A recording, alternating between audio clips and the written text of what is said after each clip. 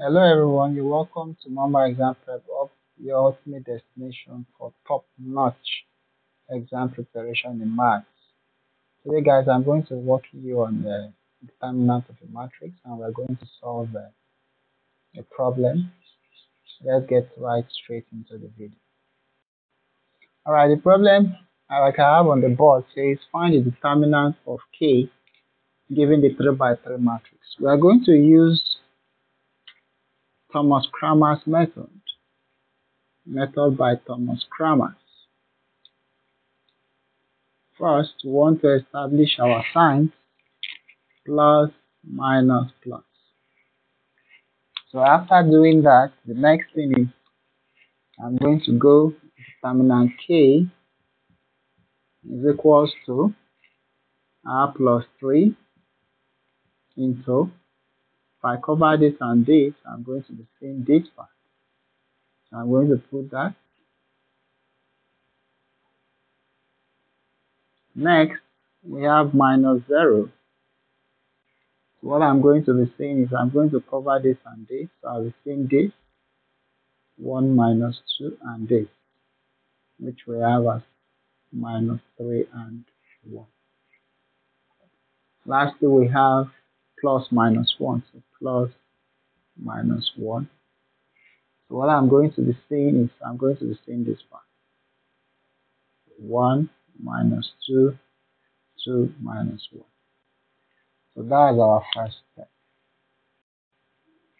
Alright, for the next step, we are going to multiply diagonally while we subtract.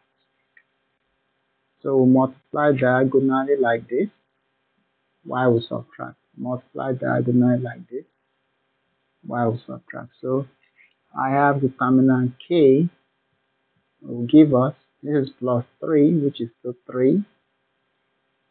1 times 2 is 2. Minus 1 times minus 3 is 3. So I've multiplied diagonally, now I will subtract. I have minus 0. I have to multiply diagonally. 1 times 1 is 1. Minus 2 times minus 3 is 6. So I will subtract. And lastly, I have plus minus 1. So plus minus 1 means minus 1. I'm going to multiply diagonally, which is minus 1 times 1 is minus 1. Minus 2 times 2 is minus 4. Then I'm going to subtract. Now, if we simplify further, determinant K will give us, this is 3 times 2 minus 3 is minus 1. I have minus 0. 1 minus 6 is minus 5. And I have minus 1.